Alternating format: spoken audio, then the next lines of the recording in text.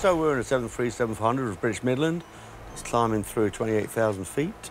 The 737-400 flying from Heathrow to Belfast. In 1990, this was the state of the art. Looks like we're quite happily set up in the cruise. All looks quite happy at the moment. Right, so now suddenly we've got smoke in the cockpit. All right, there's smoke and vibration. We've got a problem. The very first thing we're going to be doing is putting the oxygen masks on. The priority is just to make sure that we can communicate, we can breathe.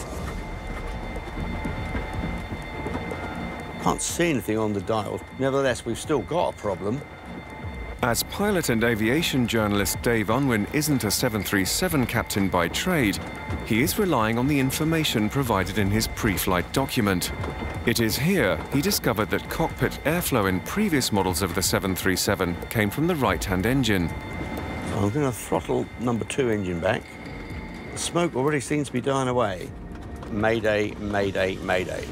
Having declared an emergency to air traffic control, Dave has decided to divert to East Midlands Airport, which is 20 nautical miles southeast of his position.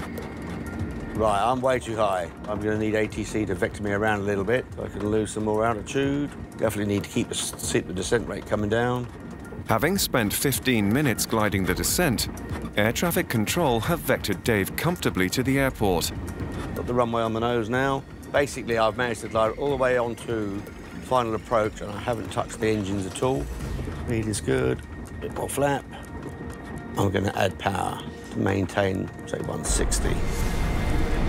The left engine seems to be running down. I haven't got time now to restart the right engine. It's going to take at least 2 minutes to spool back up. Speed is slowly bleeding away. I'm not going to make the runway.